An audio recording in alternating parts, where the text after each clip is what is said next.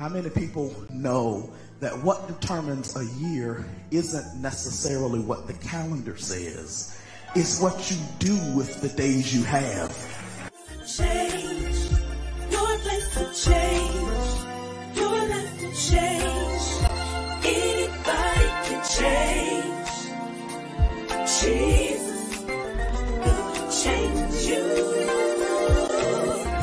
Anybody can change. The place will change. Your life will change. Anybody can change. Jesus will change you. Anybody can change. The place will change. Your life will change. It's the moment of change. We believe your life will change. Good morning and happy Sunday to you. I'm Pastor Ced, the lead servant here at the Place of Change, and I want to welcome you to this cyber sanctuary today. I am uber excited, as you can tell, because I believe that the Lord has divinely orchestrated your steps and aligned your path with ours so that we can have this experience together. Now, do me a favor. I want you to get out the bed if you're able to. I want you to get yourself in a posture where you can fully engage this moment of worship and word, as I believe this experience is best embraced with your hands lifted up and your mouth filled with praise. We have made it to the month of September, and we are glad about it. Now, this month, I'm going to be dealing especially with the theme revisions. We're going to look again. We're going to aim towards seeing again. And we're going to make some necessary edits and adjustments to the visions that God have given us. I believe the Lord wants to minister to the areas of our lives that may have been disappointed by things not happening the way we thought. And I am uber excited to share with you what the Lord has been sharing with me in my time of prayer. So do me a favor, share the post, make this video available to those in your sphere of influence. Maybe you want to have a watch party or create a moment where we can all gather together. I also want you to stick with us so that you can get the full experience. I believe it will be worth your time. Now, if you're a guest in worship, we want to connect with you. There's a way that you can do that. If you want to give your life to Christ or rededicate your life to the Lord, or perhaps you need a e-church family, we want to connect with you, and there's a way that you can do that.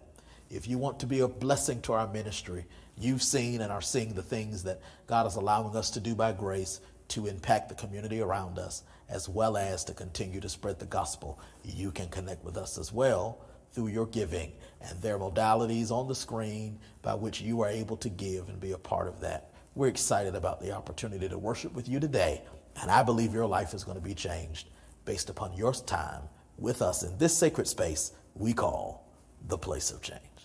Welcome.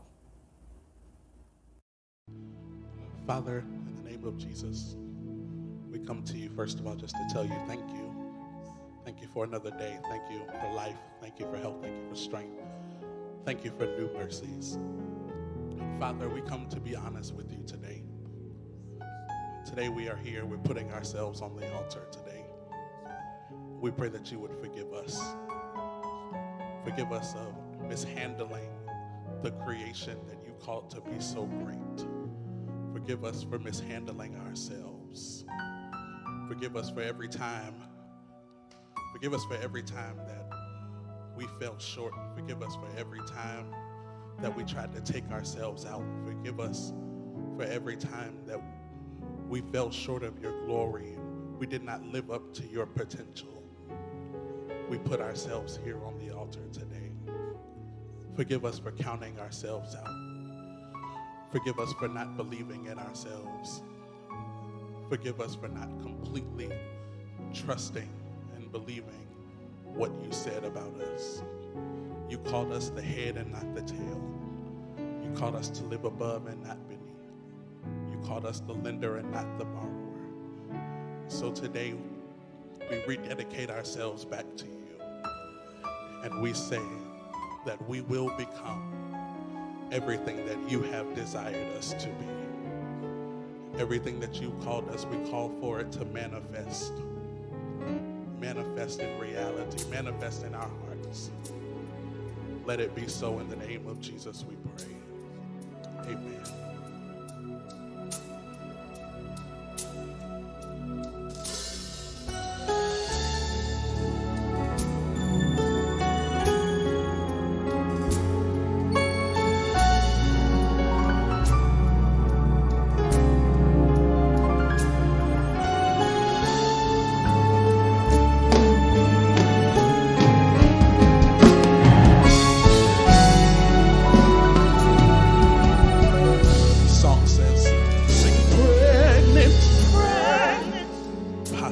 possibilities. Now birth anew. Travailing to obtain it. For it must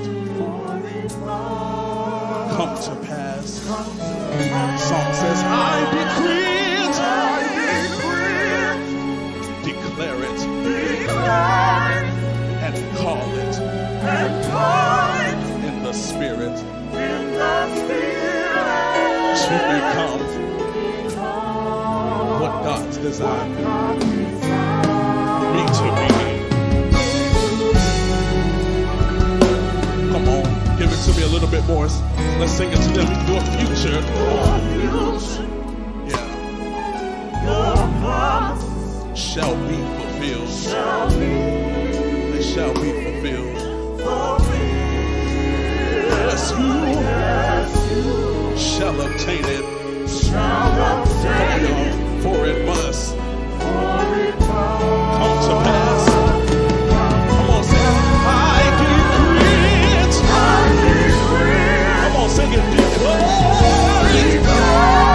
And we call it in the spirit. Come on. Come on, sing it again. I decree it. Declare it. And call it in the spirit. Come on, what is it going to do to sing manifest? Sing manifest. Come on, sing it manifest. Sing manifest.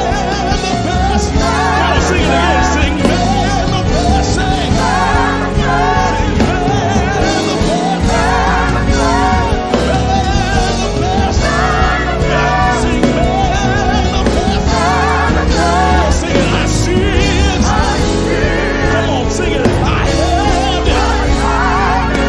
Sing manifest.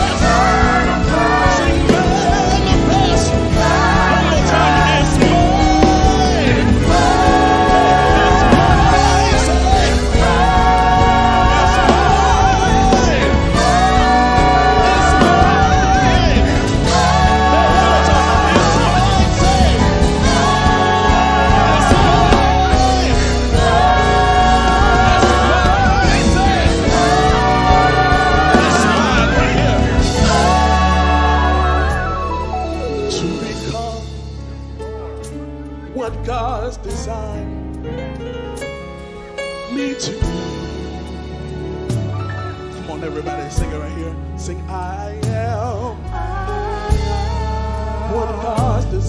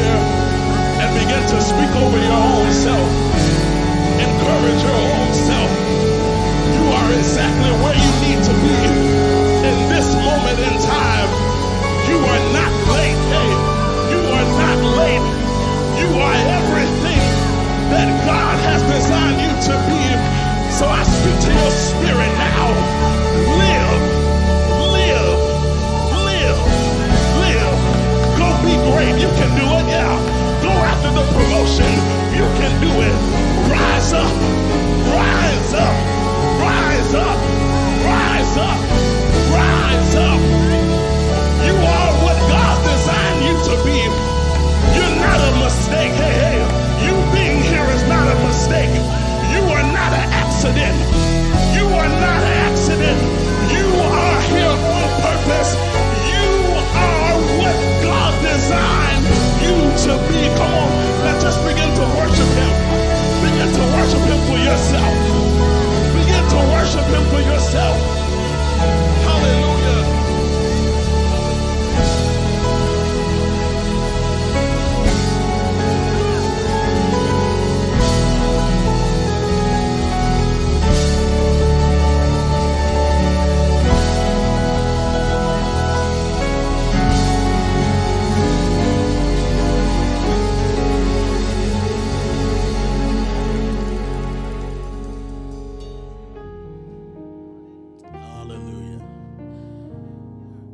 We give praise and glory to the God of all creation, He who was and is to come, who loves us as both father and mother. We're grateful today.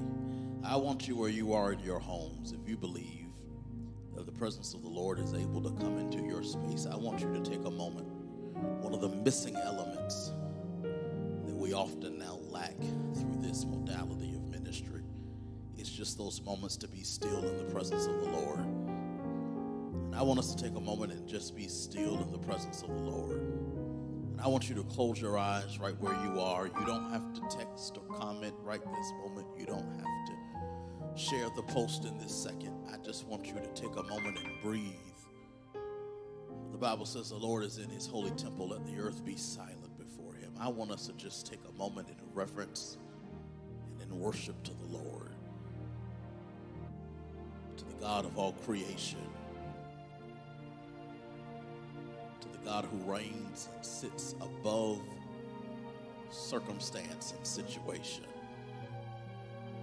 to the only wise God. We give glory and honor, dominion and power, both now and forevermore. We join in with the chorus of the angelic hosts who cry, holy, holy is the Lord God Almighty. Hallelujah.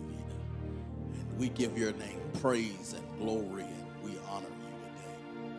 We posture ourselves in a place of gratitude, and if we can, we even extend our hands before you in the presence of your majesty.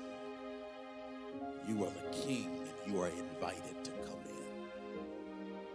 Worship is not about us. It's about you. It's about you. It's about you. It's about you. Lord, we want it to be known that it's all about you. In you we live, we move, and we have our being. In you we live, we move, and we have our being. In you we live, we move, and we have our being. And so we worship you today.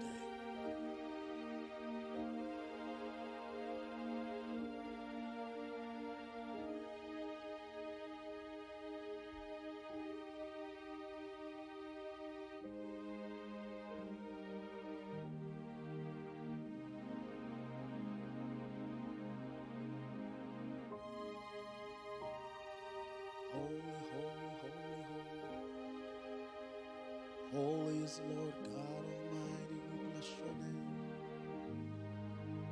We give you praise and worship. We adore you. Lord, we lay at your feet the stress of the last week, what all we had to go through, whatever life has thrown at us. We simply lay it at your feet, and we just worship you for being God.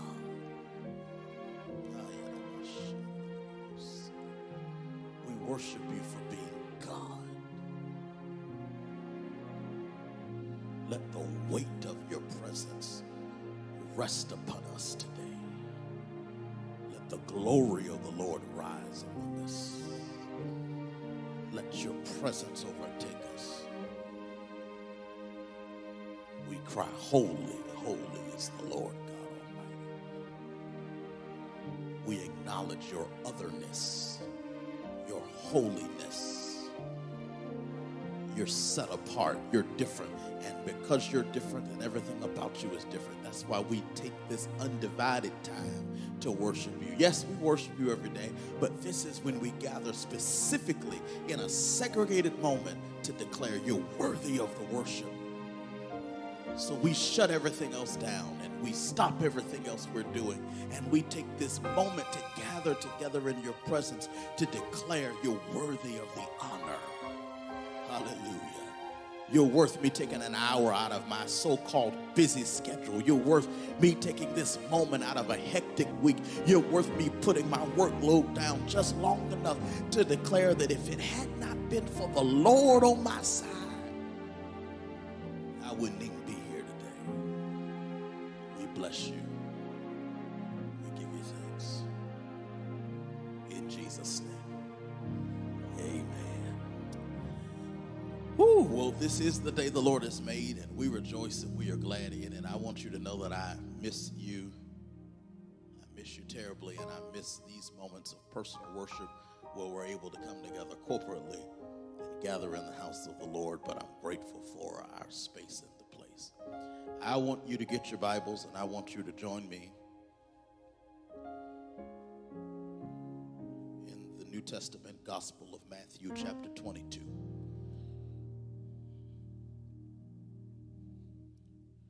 For those worshiping with us today, if this is your first time hanging out with us, we want to acknowledge that you have already been given ways that you can connect with us. They'll be on the screen again before the service is over, and those of you who desire to make a decision for the Lord today can do that as well.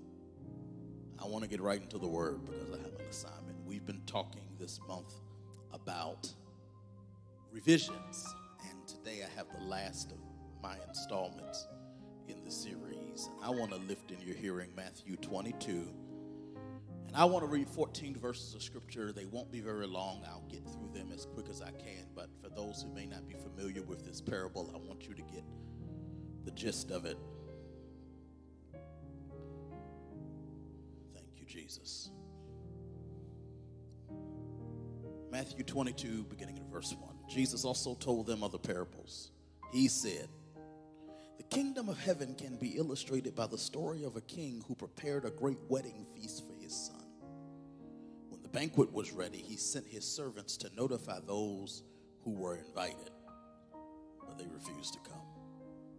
So he sent other servants to tell them, 'The feast has been prepared, the bulls and fattened cattle have been killed, and everything is ready. Come to the banquet.' But the guests he invited ignored them and went their own way, one to his farm and another to his business. Others seized his messengers and insulted them and killed them. The king was furious. He sent out his army to destroy those murderers and burn their town. He said to his servants, 'The wedding feast is ready, and the guests I invited aren't worthy of that honor. Now go out into the street corners,'" King James would say the hedges and the highways, "and invite everyone you see." So the servants brought in everyone they could find, good and bad alike, and the banquet hall was filled with guests. But when the king came in to meet the guests, he noticed a man who wasn't wearing the proper clothes for a wedding. "Friend," he asked, "how is it that you are here without wedding clothes?" But the man had no reply. And the king said to his aides, "Bind his hands and feet and throw him into outer darkness, where there will be weeping and gnashing of teeth. For many are called, but few are chosen." I want to look back at verse 11. When the king came in to meet the guests, he noticed a man who wasn't wearing proper clothes for a wedding. "Friend," he asked him in verse 12, "how is it that you are here without wedding clothes?" And the man had no reply. I want to minister this morning, and I'm going to pray for just a moment, but I want to minister this morning using as a thought, I've got it covered. I've got it covered. You're going to have to stick around and figure out what that means. But If you believe by faith, this word is going to make sense in the end. I want you to type that in the comment section. I've got it covered. Lord, bless the word while it's being preached. Help those who will live by it. Let the words of my mouth and meditation of my heart be acceptable in your sight, my Lord, my strength, and my Redeemer. Amen. I've got it covered. What I love about this scripture is that this scripture has a way, this particular parable, and a parable is, it's a fictional story with a heavenly meaning. It's in a sense allegorical. Jesus often told of them, though the Bible also contains others who tells them. They're stories that provide a heavenly meaning, though the stories may not be historically true. Much like the parable of the prodigal son wasn't a historical moment, but it yields for us real life meaning. And anyway, I am intrigued by this particular parable because this parable sums up for us, I believe, the entire Bible in one text. You read with me in this parable about the events of this story that Jesus tells concerning what the kingdom of heaven is like.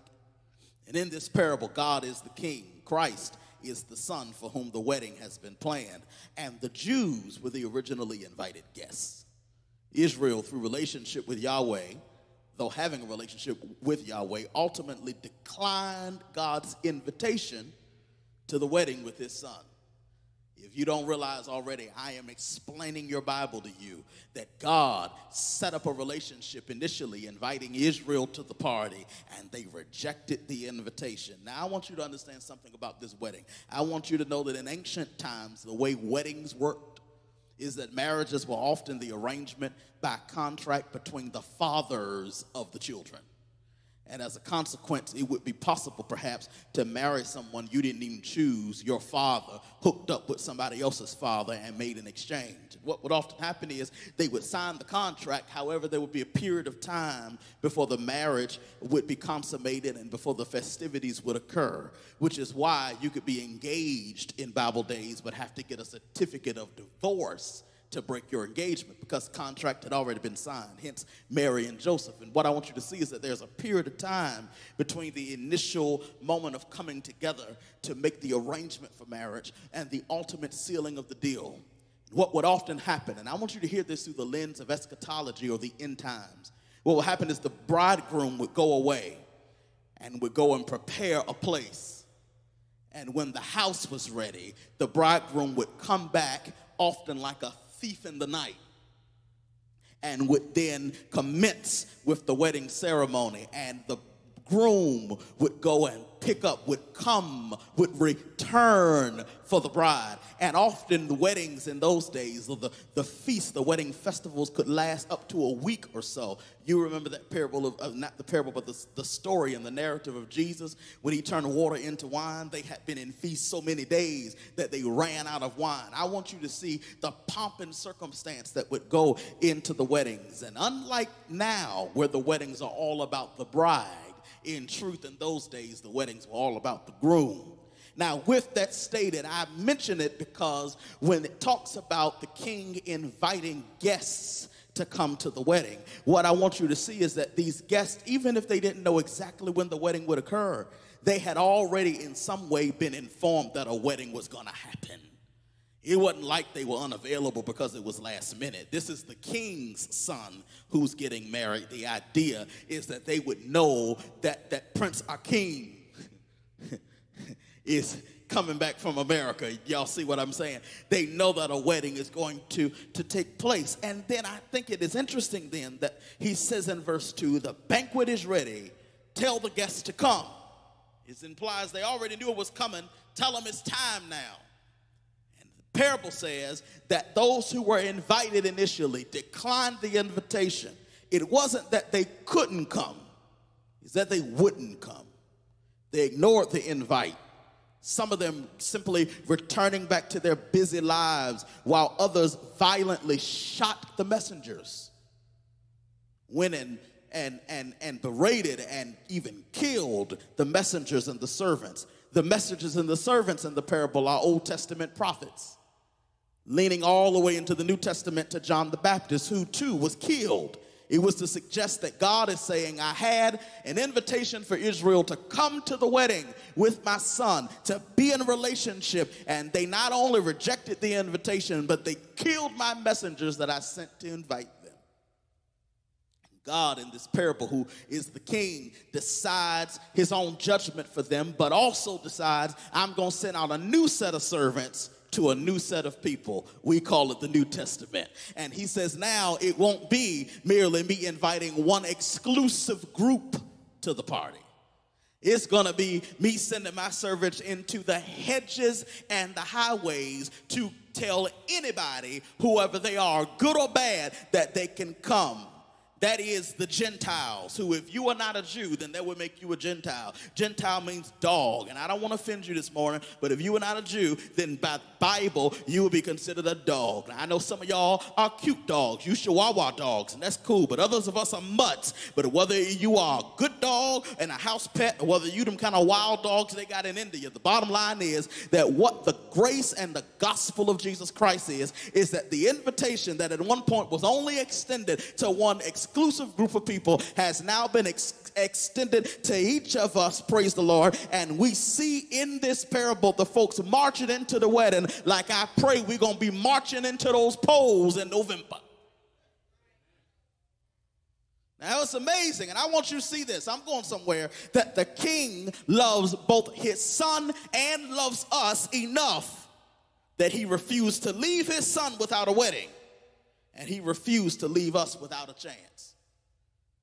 So he says, I'm going to make sure, my prince, that I'm going to make sure my son has guests at the wedding. And in the same sense, he then allows us a seat at the table. It's not just the plan of salvation. I want to suggest it's the principle of salvation. This is the gospel, that God made a way for us to be invited into God's kingdom through relationship with his son. Now, I know I might be boring somebody today because you want to hear about your next harvest. But I want to suggest if you don't understand how salvation is set up, then you will end up missing the greatest that God has for you. I want you to see that grace is what came and got you out of wherever you were in the hedges and the highways and gave you and I an opportunity to come to the party. And I want to preach to somebody today who understands this message of grace, who can testify that it is the grace of God who has invited me into something I didn't ask for and something I did not deserve, and some days I don't feel I'm good enough for, but by God's grace, I have been invited anyway that he called me. Now, you can't appreciate being called unless you know what it's like to be ignored.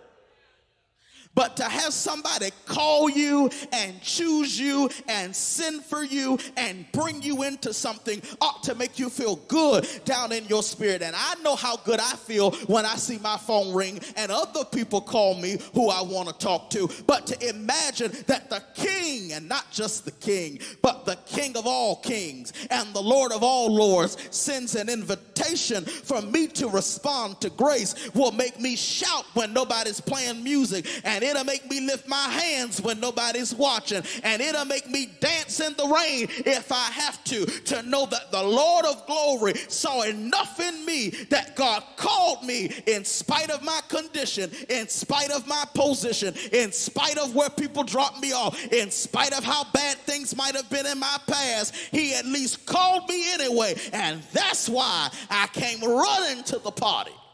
I want to preach to somebody this morning who's just grateful to be in the party. I'm sorry, but I'm kind of growing tired of stuck-up folks who feel like they're entitled to everything they get, and I can never be grateful and thankful, always looking as a handout for something else because they feel everything they get they deserve to have. I want to know where the people at who know you didn't deserve to have it, that in truth had the statistics worked the way they should have worked in your life, had the odds worked against you like they were destined to work in your life, or like the way people said they would work in your life. You wouldn't even be in church or lifting your hands or being a part. For you to have come from where you come from or come through what you've come through, you shouldn't even be in your right mind. Somebody ought to be locked in jail. Somebody ought to be burning in hell. But for the grace, preach Rouson, of an almighty, sufficient, and sovereign God, God, I have found myself in a party that I didn't even have an original invitation to. And you know how it is when you get to be a plus one at a party you really wanted to go to, but you weren't sure you were going to get on the list. You be trying to behave yourself, but the moment you find out you good, you be acting a fool because you so glad to be there that you looking at everybody else who's sitting around stuck up like, why y'all wasting all these scripts? As good as this, come on, y'all, as good as this food is, and as good as this DJ is killing, and y'all sitting here on your cell phone, nobody can turn a party out like somebody who knows they didn't deserve to be there. He invited me to the party. Lord, I wish we were in church back in the day, because that would be a high five your neighbor moment. When I would tell you, touch somebody and tell me he invited me to the party, which means I don't care if you invite me or not, bump you. You ain't never got to invite me to a party. You ain't got to put me in with you. I ain't got to be close to you. I'm glad I've been invited by the King to a party called grace. So I'm trying to figure out, as celebratory as this moment is, does this story go left? They're in the party. The Bible says the wedding hall is filled with guests. The king is happy because the king has saved the day. And what I want you to see here, what's implied in terms of the parable, is that the idea is that the son didn't even know there was a problem. It's as if all the people on your child's guest list for their wedding canceled, so you went and found some more people, but they don't even hardly know. They just glad to see somebody's in the room. The king is satisfied till he comes around and finds a man at the wedding without a wedding garment. I was trying to figure out, what is this significance about being at the wedding without a wedding garment? Until I realized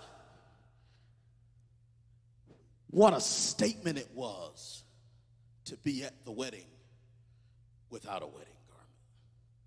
See, the idea is for everyone at the wedding to look like the king. Hear me. The point is for everybody at the wedding to be dressed in proper attire. It reminds me of the royal wedding a few years ago in England, when they got married, and you saw all of the guests typically dressed alike. The women had certain kind of dresses with fascinators, I think is what you call it, on their head, and the men had the long tail tux with the double-breasted vest. It was sort of a wedding attire that in England, that in Britain, they knew was customary, and yet this man is hanging out at the party. And I was trying to figure out, what is it now? Now, some people talk about the wedding garment and they make it doctrinal. You know, it's about the righteousness of God and being clothed in God's righteousness. And I agree. And some people say, no, it's not righteousness, it's holiness. It's about sanctification. Well, I'm not going to get into that debate today. Don't worry about it. I want to suggest what what Spurgeon said in 1888 when he identified this. He called the garment the distinguishing mark of grace. It is to have been clothed in a distinguishing mark of grace that would cause a person to stand out and to be apart from what was happening outside the gates. And what I want you to see is that the problem that the king has with this man in this text who does not have on a wedding garment is that you had the audacity to come to the wedding but not wear what's required for the moment. Now, I'm like, God, that's hard. But what the Lord showed me in this, and here's the revelation, this moment requires more of you than that you just come. This moment requires that you also change. Good morning. I know you're waiting on me. I'm here. This is not a moment that you can just celebrate coming to the moment. This is a moment that doesn't just require your arrival, it requires your adjustment. And what the king is trying to figure out is, why are you on the dance floor looking like what you've been through? Oh, they're going to make me plow today. Why are you celebrating on the dance floor that you still look like what you came through? The goal of letting you in this room was to expose you to a distinguishable garment of grace to which you would no longer be clothed in your past. too far to still look like that. Oh, I rose today to preach. I came with intentions to preach. I came to preach. If you don't text any amens today, I came because on this final portion of the revisions series, what the Lord has been wrestling in my spirit about my life is, Rouson, how far in me do you want to come? How far in my kingdom do you expect to go without having to change? There is more that I require of you. Will your heart and soul say yes? God says, I want to know why you still look like that. I tweeted this, I texted this the other week. I said one of the hardest things most people will ever do is change. You want to know why I preach this morning? Because I've already talked this month about the changing of plans, and I've talked this month about how to go back and dust off your vision and get new, fresh ideas. But I want to suggest that a new vision means nothing with an old person. If I'm going to be the same old me, then having a new idea will only produce the same old cycle.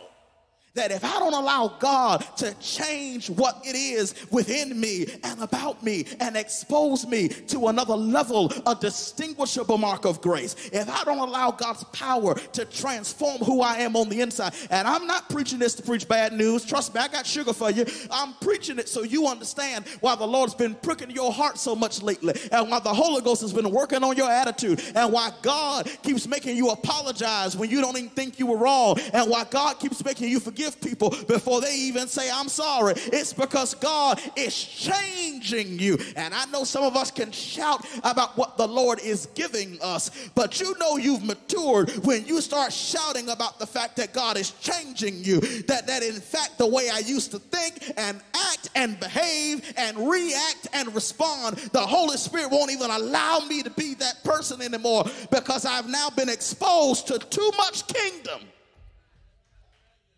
Ooh, it is good to buy. So I've been exposed to too much kingdom. And my message today is about the danger of coming into something you're unwilling to change for. You ever met somebody who wants something but they don't want to change into it? They want a mansion but don't want to pay bills on time. They want a marriage but don't want to get rid of everybody else. They want to start a business but don't want the discipline it requires. They want loyal friends, but they gossip too much.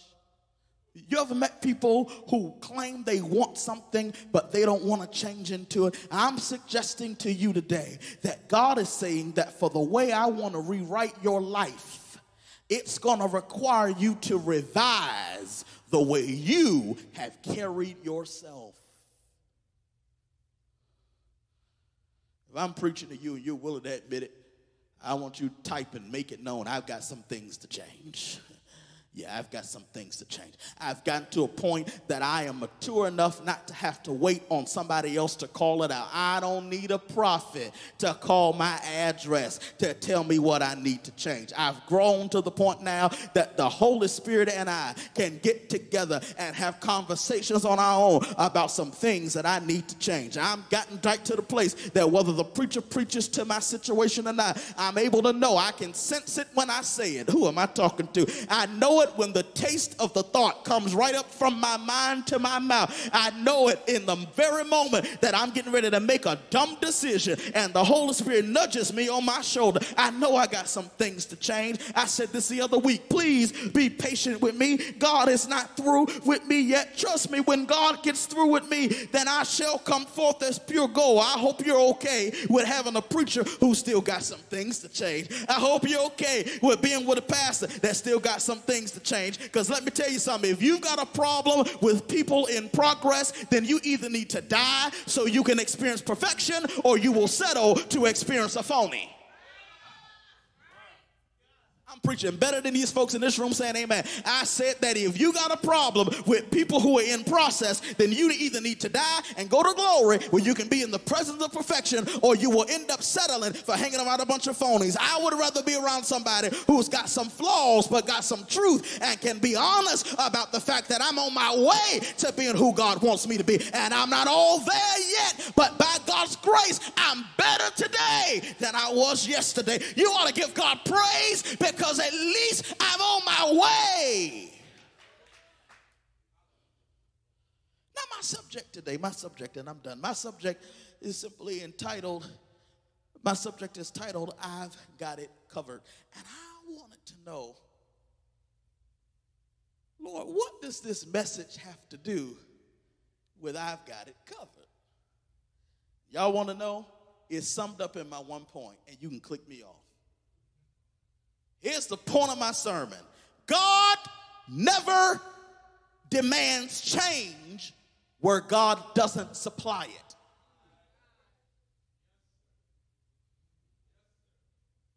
That's the whole thrust of my message. God said, I will never demand a change from you that I don't give you myself.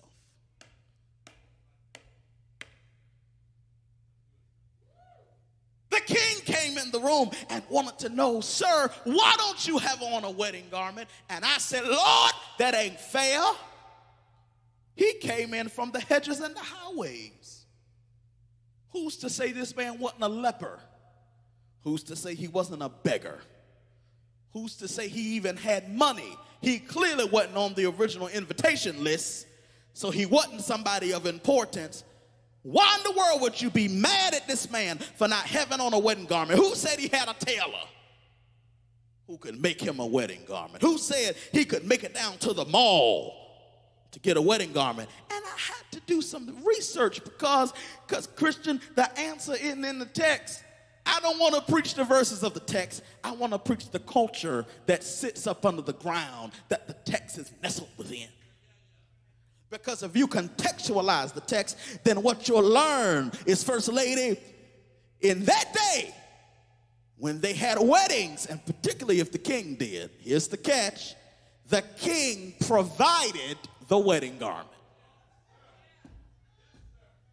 He said, I'm not asking you to show up in your own apparel. I am providing you with the garment you need. I preached this sermon, I think maybe for the first time, my very first Sunday in this church. You wonder what the name of this sermon was? Not the same sermon, but the same text. The name of the sermon was called A Place of Change.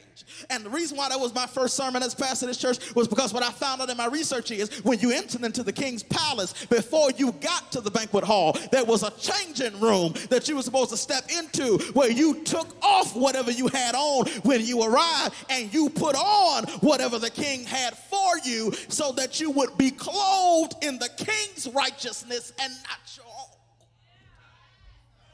Lord have mercy. And I want to suggest that the king supplies. When the Lord requires change from you, the Lord supplies you with what you need to make that change. God said, I'm not going to ask you to be a patient parent but not give you patience. I'm not going to ask you to be a loving wife, but don't give you the capacity to love. I will never ask you to be anointed and don't put oil on you. I will never ask you to be forgiving, but not give you a heart. Y'all see what I'm trying to suggest? That God says, whenever I require some of you, it's because I supplied it, and whenever I supply it, I'm going to require it. Woo! This ain't shouting material, but it really is shouting material. It is to suggest that God said, I only ask of you what I have given you. Some time ago, I ministered out of town as I travel quite a bit, but particularly before the pandemic. But I was ministering out of town this particular trip, and I'd been invited to a church, and to my knowledge, I had not received information, the details and stuff concerning the situation. But I went to the city anyway because I had knew the pastor for a little while, and I knew he invited me to come, and so I went to preach for him. Well, because I felt, at least in my understanding, I didn't know about any arrangements, I booked a hotel. I went up there and did the whole nine. It was a bad hotel too. I saw mice and all that. Anyway, don't worry about it.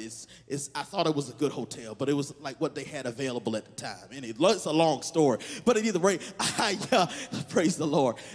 Pastor ain't that bad off, y'all. Don't cash at me. Well, if you want to, you can. But I stayed in this little hotel, and I'm out to lunch that day before I've got to preach, and talking about the mice in the hotel that we saw the night before, when I get a call from the secretary of the church I'm preaching at the next day. And the secretary calls to ask me, have I checked in my hotel? And I said, what hotel? I said, I got my own hotel. She said, why did you get your own hotel? We sent you confirmation of the hotel room we got you. I said, well, I don't recall no receiving that. And either rate, what happened was I ended up staying like a dummy in the hotel I was in rather than to check out and go to the hotel they had. Don't ask me what was wrong with me in that moment. I do know why. But anyway, the bottom line is I get to church the next Sunday and I feel real bad. And I speak to the pastor and I'm like, Doc, please forgive me, Bishop. I'm so sorry because I knew I had just wasted their money. They couldn't get a refund on the nice hotel overlooking the football stadium downtown. It was real nice too, y'all, with the window view and everything. And I wasted the people's money. And I want to tell you what that bishop said to me that day. And this is why I bring it up. It's not what I did, it's what he said that got me. He said, I want you to know something, Pastor. He said, I'd never invite you here and not take care of you. It's a simple statement, but I want you to see the truth. He said, I would have never invited you into a place for which I didn't take care of whatever you needed to exist in that environment. And I hear the Holy Ghost of God telling me to tell you today, somebody who's stuck in a virtual classroom, somebody who's stuck having to work from home, somebody who's stuck in a situation with kids surrounding you all day, yelling in your ear, somebody who's stuck with less income than you usually have. I want to tell you, the Lord said, I wouldn't invite you into this season and not take care of it. Why do you think you had to book where you get your own clothes and book how you gonna find your own peace and book how you gonna find your own contentment? He said, my job is to do the choosing. Your job is to do the changing. God said, I set up the wedding. I created the opportunity. I already put everything in motion. I've already got the cake cut. I've got the cow killed. I've got everything else roasting and cooking. The only thing I asked you to do is change. God said, I already got your destiny mapped out. I've already got my plan for your life. I know how I'm going to use you when you turn 60. I already know whose life you're going to touch when you in 10 years from now. I already know the stuff you stressed out about. I already have an idea how I'm going to make it work. The only thing I'm asking you to do is just go into the booth, Clark Kent, and change your clothes. I'm just asking you to put on the Lord Jesus. I'm telling you, put on righteousness. I'm telling you, put on grace rather than grief. I'm telling you, put on the joy. I'm asking you to lay down that spirit of heaviness and pick up the garment of praise. I did the dying on Calvary. I just want you to put on the Lord Jesus. My message today, and I'm done, is called I've Got It Covered. Now that's two things. I hope you see it in both ways that I see it. Because on one hand, I'm talking about provision. The king is saying, I got it covered. You ain't got to make up your own garment. You don't have to find your own righteousness. You don't have to figure out your own change. I provided the change you need for the season you're in. I'm going to say that again so somebody else can clap at home. God said, I already, Joe, provided the change you need for the season. Okay, let me say it the way that I know our saints are going to appreciate it. God says, that's why I allowed things to expire in your life when they did. Because I already knew you wouldn't need it for the season you're in. That's why you got invited to the party and somebody else did not respond to the invitation. That's what it means in the end when he said that many are called but few are chosen. I might have called you and your circle, but your circle wasn't alert enough and sober enough to reply to the call, which is why you're the only one serious as you are about God, and you keep trying to drag them in a la carte to the wedding, and they ain't got a chance to have a seat at your table because they missed the invitation. God said, I already knew the change that you would need, and I provided that change. I got it covered. You know what else that means? He says, I've got it covered. whatever frailty, dirtiness, defects, problems that your life prior to this wedding exposed, when I put my garment on you,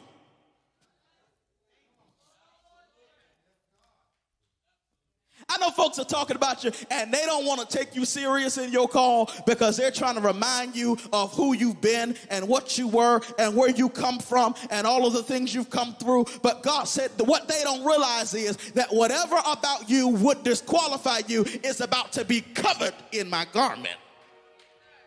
Oh my God, I feel something stirring up in my belly. I'm trying to suggest to you that the Lord said that grace is a covering.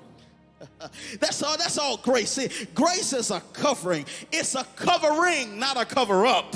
Grace is not a cover up for wrong. Grace is a covering. It says, I will protect your frailties and have mercy on your failures while I give you a chance to be at the party anyway. And you might be insecure trying to figure out why you at the party, but you better dance with the person who bought you.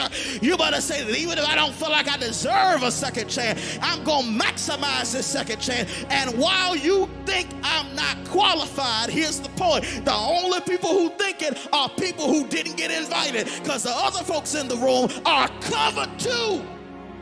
I might not know what's up under your garment, and you might not know what's up under mine, but each and every one of us has something up underneath our garment that it took 2020 for grace to cover.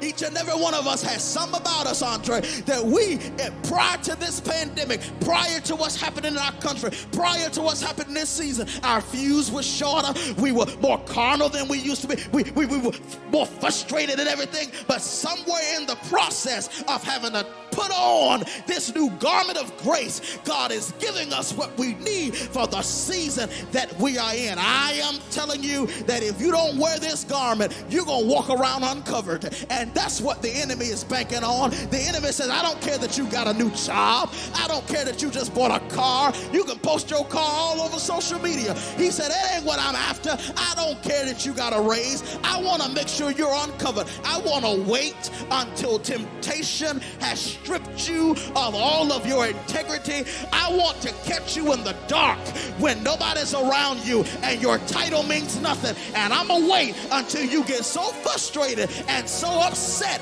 and so angry and so bothered that you're ready to throw in the towel. And I want to make sure that you are uncovered. Oh, but for the grace of God.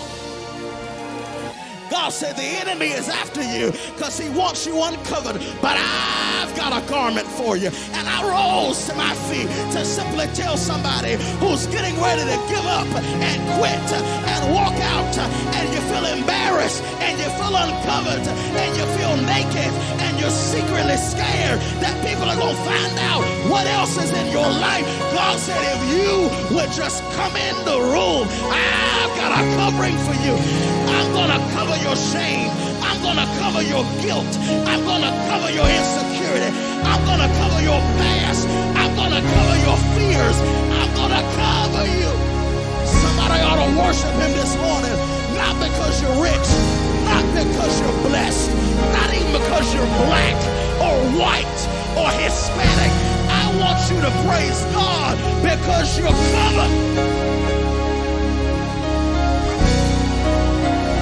You feel the presence of the Lord in your house like I feel the presence of the Lord in this house. You ought to type in your comment section and declare, God's got it covered. God's got it covered. Hey, God's got it covered. And no weapon, I said no weapon that's formed against you will be able to prosper. And every tongue that rises against you in judgment shall be condemned. God said, I got your children covered. God said, I got your marriage covered. God said, I got your grandchildren covered. I've got your unborn children covered. I've got the seed that haven't even arrived yet. I've got whatever it is you stand in need of. All I need you to do is be willing to change. And the more you change, the more you're covered. The more you change, the more you're covered. The more you change, children, stop rejecting grace. Stop resisting change. It's not the enemy. It's me trying to put a new garment on you.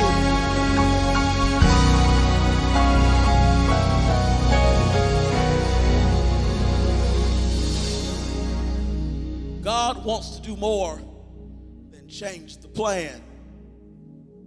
God wants to change the man, the woman. God said, I'm after to change you. You're so worried about situations, and you don't realize that one invitation will change your whole life. One. That's all you need. One invitation from grace. One invitation. I don't know who I'm trying to let this go because I'm over my Facebook time now, and I'm supposed to be logging off and wishing you a great and powerful week. But I want to tell somebody who needs to hear it. You are one invitation away from grace. You want just one invitation from grace. It's going to change everything. Just one invitation. All you got to do is say yes to God one time. And here's what's so crazy. The thing that makes you often wrestle with it is that you don't feel like you can afford it. And the truth is you can, but you don't have to. God said, I got it covered. All I have need, here it is, thy hands have provided. Did y'all catch that? Great is thy faithfulness. Lord, what do you mean so faithful? He's so faithful. God said, I'm faithful through the seasons you thought that your ability to afford grace is what got it to you. So I had to let you fail and let your grace and let your ability account run dry till you realize your degree isn't what's going to get you this. It ain't your good looks. It's that all you have needed, my hand hath provided. All your children will need, whether it's virtually or whether it's in the building, it doesn't matter. My hand will provide. I know you worried, Mom, or Dad, for those of you whose kids are going to school, and you pray every day they don't come home sick. Do you really think, with all them other children's parents, that all of them wear masks? You want to know why your child come home well? Because all that child's health will need, my hand hath provided. You really think exercising and losing weight is what would get cancer out of your body? God said, no, I wanted you to make the change because I needed you to do it for your health. But lest you be confused, there are healthy people who drop dead every day. You want to know why you're here? Because all you have needed. Lord, I wish somebody would get it in their spirit today. My hand hath provided. So our response is simply, great is thy faithfulness. I know folks are shouting about God's favor, but when you grow up, you stop shouting so much about favor and you start appreciating faithfulness. Great is thy faithfulness. Great is thy faithfulness, oh Lord. Lord, unto me. I want you where you are. I don't care if nobody can see you. It doesn't matter if you're the only one in your house. It's not about me. It's not about the other people on the stream. I want you for 60 seconds uninterrupted. Open your mouth and worship God if you're grateful for his faithfulness. If the Lord's been faithful and you're grateful, I want you right now to just open your mouth and worship God. Say thank you for the garment. Thank him for the change. Lord, I thank you for giving me the change in the first place. I could have died with a broken heart. I could have had to live my whole life wearing that old me. But I thank you that you gave me a chance. Oh, Shaya Babas. Thank you that you even gave me a chance. I've been complaining about what's not right in my life and fussing about the things I can't control and upset about problems and situations in my life, and I failed to be grateful. Thank you. I'm mad at who's not dancing at the party, who's not clapping with me. I didn't even deserve to be at this wedding party. Thank you. Oh, I want to pray over you. Lord, I'm thankful. In my fleeting moments, I want to pray for you right now. This is what the Holy Spirit told me to pray for. The Holy Spirit told me specifically to pray for this today. The Lord told me to come after the spirit of resistance. What you don't realize is that when you resist grace, you reject it. And when you reject grace in your life, then you end up staying the person you were. And what the enemy does is then he tries to use that condition to convince you that grace wasn't real.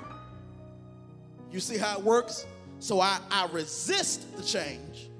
So now I end up staying the same. And as I stay the same, the enemy says, see, all that change wasn't real anyway. No, it's not that the change wasn't real. It's that I keep rejecting it. It's not that God doesn't have a calling on my life. It's that I keep rejecting it. I resist and resist and resist and resist. In other words, it's not that nobody offered him a garment. Is that he wouldn't take it. Maybe he felt I'm not good enough to take it. I'm not worthy enough to take it. Maybe he was wicked. I don't know it. Maybe he felt he was good enough by himself. I don't know the reason. And I would suggest that the reason doesn't matter, because rejection is rejection. And whether I rejected God intentionally or whether I rejected God and it had nothing to do with God at all, it had something to do with me. When you resist, eventually you will lose. But today is somebody's day. I hear the Holy Ghost saying to you specifically, stop resisting me.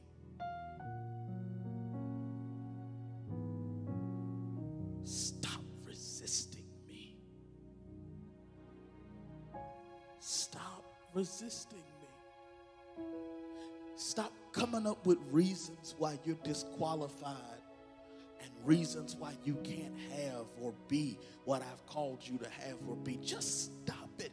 Just stop it. You've done it so long, you now make sense to yourself. You've done it so long, you've convinced yourself you're not worthy. You've done it so long that you've wasted by grace so many seasons now. You could have been leap years ahead of where you are. But you keep resisting me. And somebody said, no, I'm not resisting God. Yes, you are. And you want to know how? The same way the first group did in the text, because you resist the people God sends to you. Because God said, I keep coming to you in the form of others. And when you reject them, you reject me. And some of us just ignore the help, and others of us do like they did in the text, and we start killing it off and fighting it and coming to blows with the messengers. God says, stop resisting me. I've got a garment for you. I got something I want you to put on. Hallelujah. I got something that I want you to become. I've got something that I'm trying to turn you into, but I need you to say yes.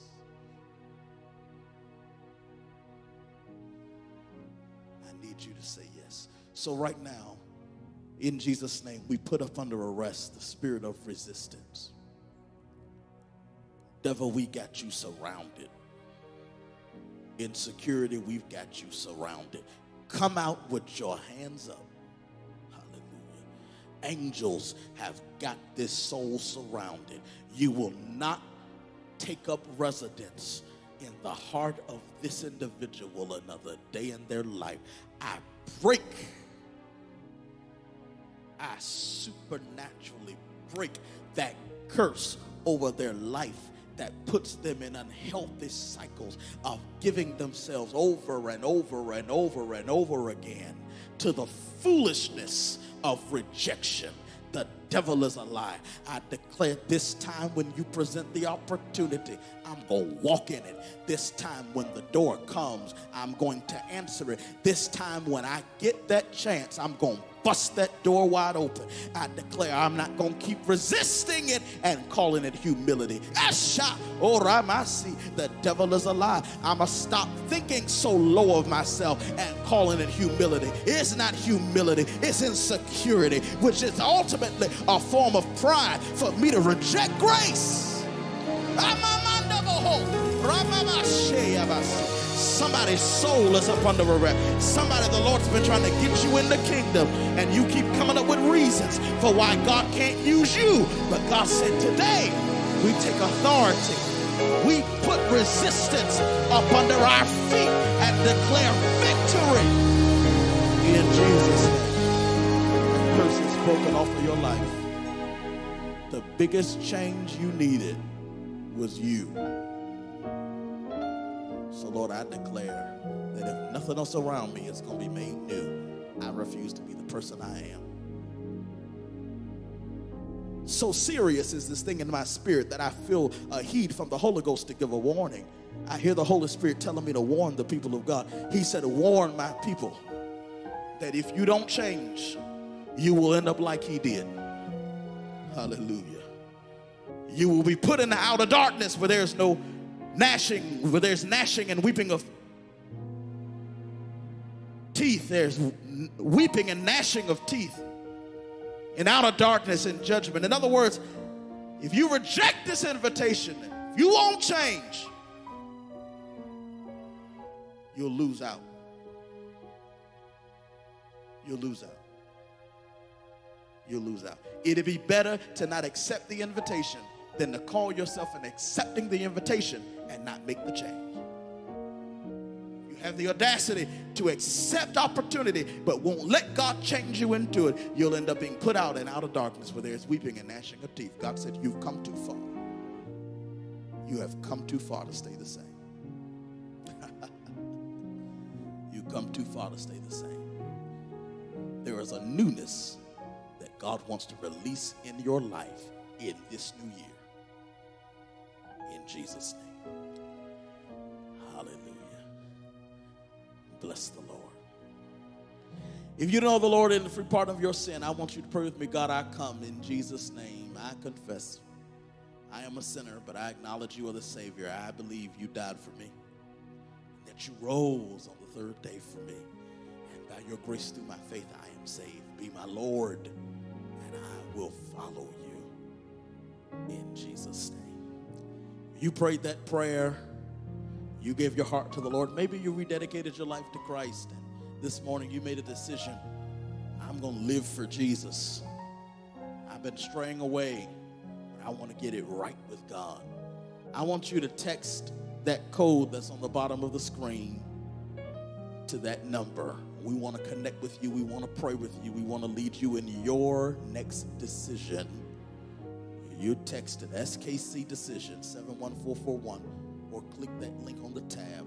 We want to pray for you. We want to lead you into your next steps in God. My prayer has been that this month of sermons has been a blessing to you. You might have to go back and rewind it and replay it and sit with it and have that moment with God. But I believe God's going to do something amazing in this new year, in this new decade. I'm excited about what God wants to do with revisions. If you haven't had a chance, I want you to be a blessing to this ministry. We don't beg and we don't play games. We're not going to manipulate you into giving. I want to challenge you to feed what's feeding you. Watch what God will do when you sow and when you tithe. To our tithers and our givers, thank you.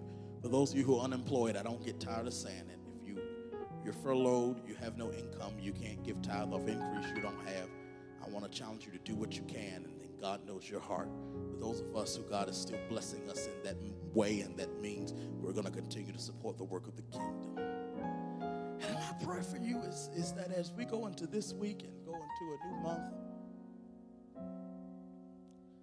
I want you to remember that all you need, God's hand has provided. Yes, Lord. Yes, Lord. From the bottom of my heart, this is our confession back to God, to the depths of my soul. Yes, Lord. Completely, yes. My soul says yes. I'm going to give the benediction real quick. But oh, yes, Lord. Hallelujah. Yes, Lord. From the bottom of my heart to the depths of my soul. Yes, Lord. Completely, yes. My soul says yes. Lord, as we leave this moment of worship, we pray that this word that's been spoken in our hearts would just remain with us. Holy Spirit, sit on us for just a few minutes before we get into the busyness of the day, enjoying the rest of what we have of the weekend. I pray, Lord, that you would just sit with us for a minute and seal this word down in our spirits until we know for a fact that we've been with you. Do the work in us this week, and we make that commitment to you that we will not resist your grace, but we're going to put on that garment. And we're going to be who you called us to be. In Jesus' name, it is so. Have a blessed week. Yes, Lord. Yes, Lord. Yes, Lord. Yes, Lord. From the bottom of my heart to the depths of my soul. To the depths of my soul. My soul says yes, Lord.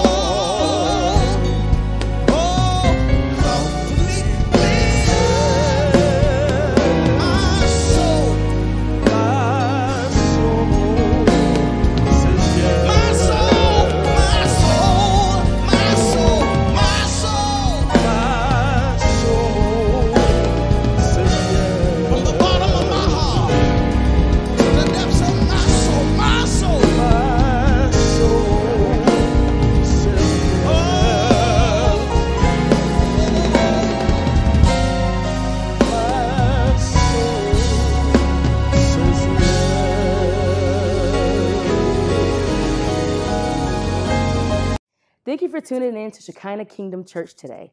We hope that you have enjoyed the service. If you made a spiritual decision today, you can click the link in the bottom of your screen to continue to stay connected with us. Also, you can follow us on any of our social media platforms. We hope to see you again soon and have a blessed week.